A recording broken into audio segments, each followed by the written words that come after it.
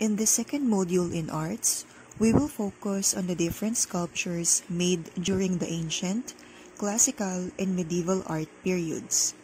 This is the continuation of our Arts Module 1 lessons.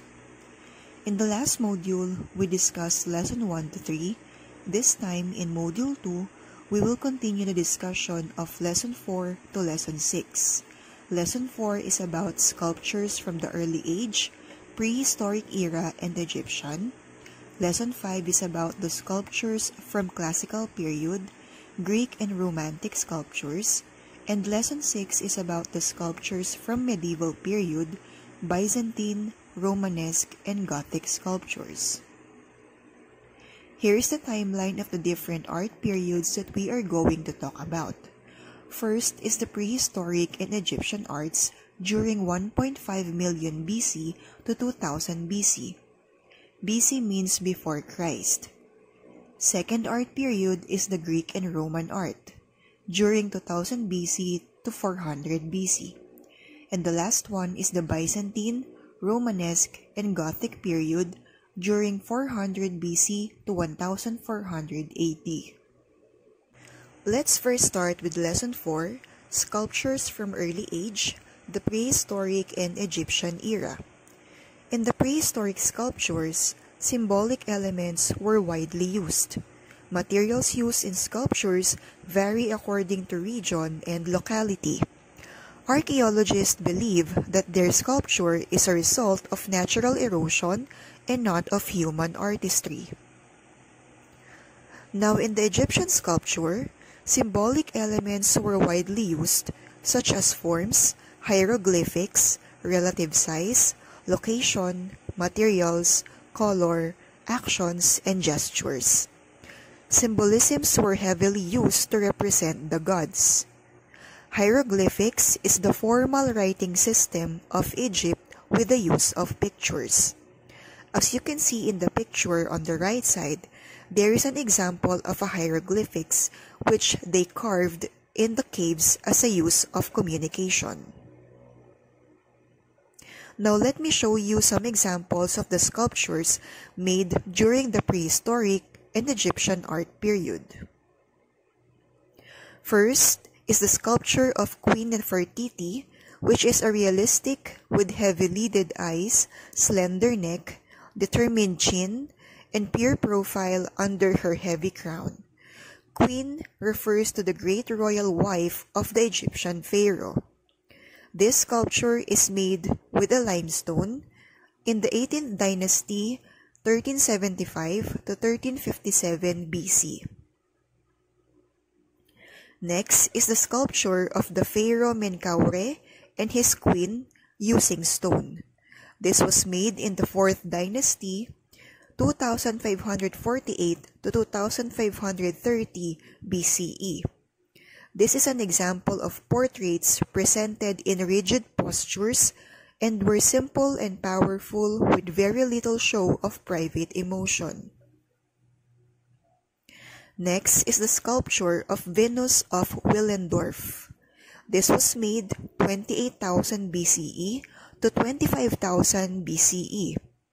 This sculpture is carved from limestone with excessively heavy breast and abdomen used as a charm to ensure fertility. Next one is the sculpture of Venus of Brasempoi. This sculpture was made 25,000 years ago. This is a sculpture of a lady with hood. It is a fragmentary ivory figurine from the Upper Paleolithic era that realistically represents the human face and hairstyle. Now let's move on to Lesson 5. This is about the classical sculptures, including the Greek and Romantic sculpture. Let's go first to the Greek sculptures during 450 to 400 BC. The Greeks began carving in stones to make sculptures in the Hellenic period.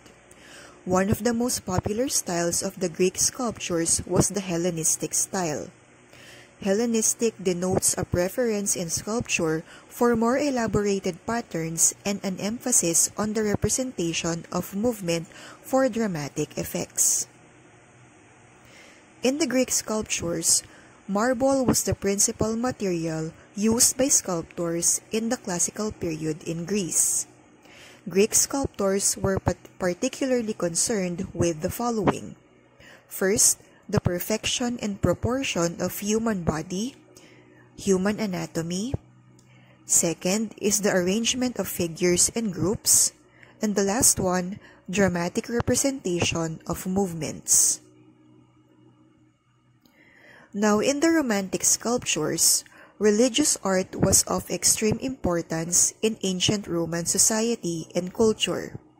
That's why every ancient Roman temple household has at least one statue of deity or god, which was an important part of worship.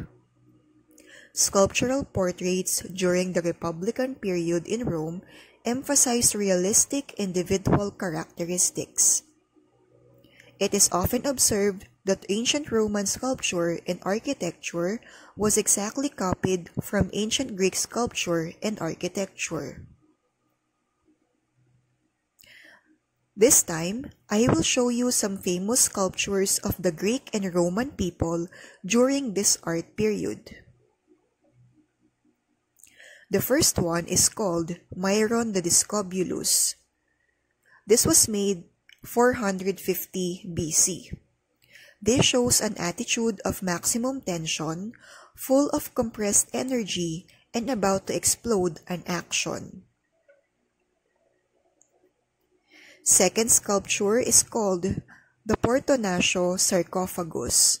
Sarcophagus means tomb or libingan in Tagalog. The Portonaccio sarcophagus was made between 180 to 190 BCE.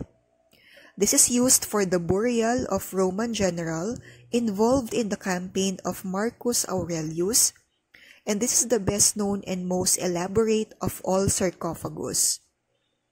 It depicts battle scenes between Romans and Germans, and it is carved using marble.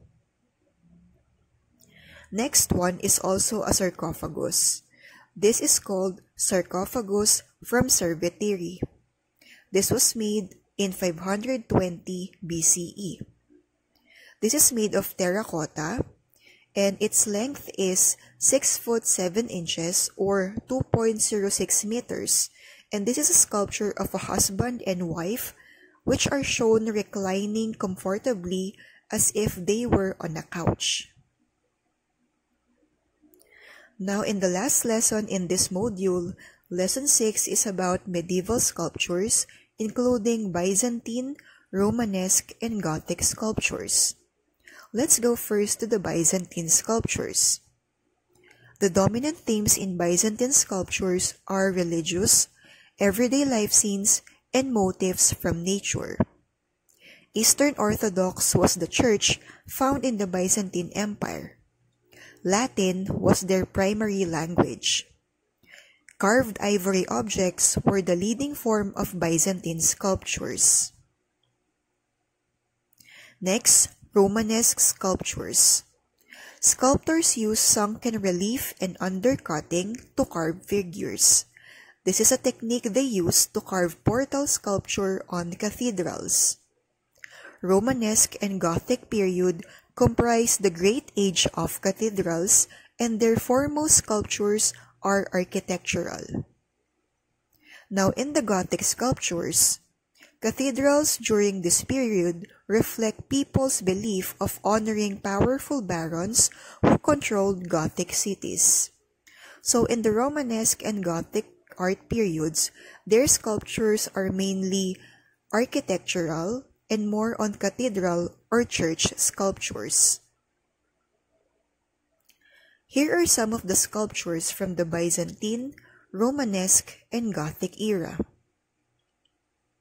First one is called the Barberini diptych. This is an early example of Byzantine work from ivory, which is another kind of stone.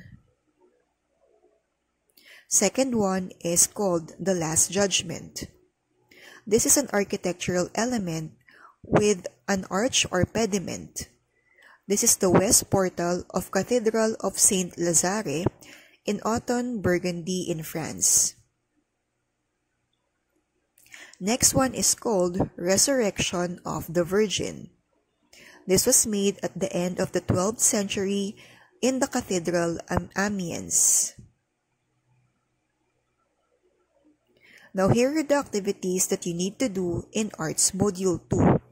You may answer them online in the links that I will post in our FB group, or if you cannot answer online, you may write an answer sheet, answers only. I will show you the activities that you need to do in this module.